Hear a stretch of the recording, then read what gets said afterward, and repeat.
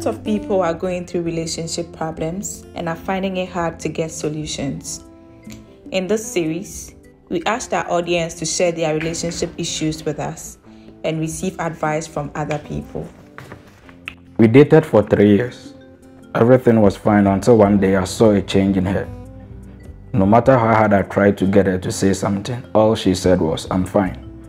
There is nothing wrong with me." A few weeks later, she said we should break up. I knew another man was pursuing her, so I asked if it was about that man. She answered, "Because you don't have anything, you think every person who has something is a threat. I am leaving because I can't see any good future with you. The sad thing is, she may be right.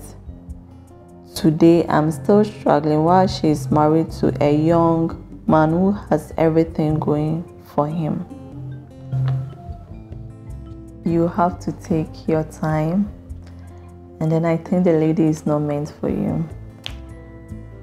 And you have to build your future, concentrate on your dream and build your future. At the appointed time, you're going to meet the right person. There is this saying that it's always the end that justifies the means. So currently, looking at the story, the young lady has been proven right. But it is not the end of the road for the young man. I believe he can get things right going for him. If there is any motivation he needs, I think it is the story of his ex and how she is happily married with a young man now.